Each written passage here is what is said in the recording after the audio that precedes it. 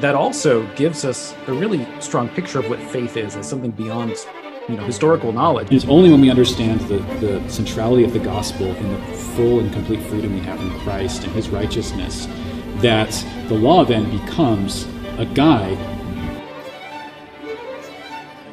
If there's no critical thinking about philosophy, what happens is you just adopt the philosophy as an assumption. That's the philosophy of this age. There are certain driving questions that Plato and Aristotle asked. Now, in this time of crisis for man, we can respond in different ways, and people have responded in different ways. So Marxist intellectuals take the place of kings and clergy. They become the religious leaders. They are the ones who determine what's right and wrong. They're the ones who determine what's really good for you and what you really want.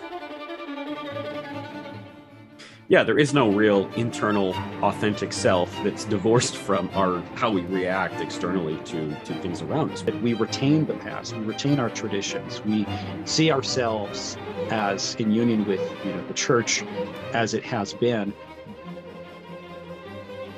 Jordan B. Cooper. Dr. Jordan Cooper. Dr. Jordan B. Cooper. Dr. Jordan Cooper.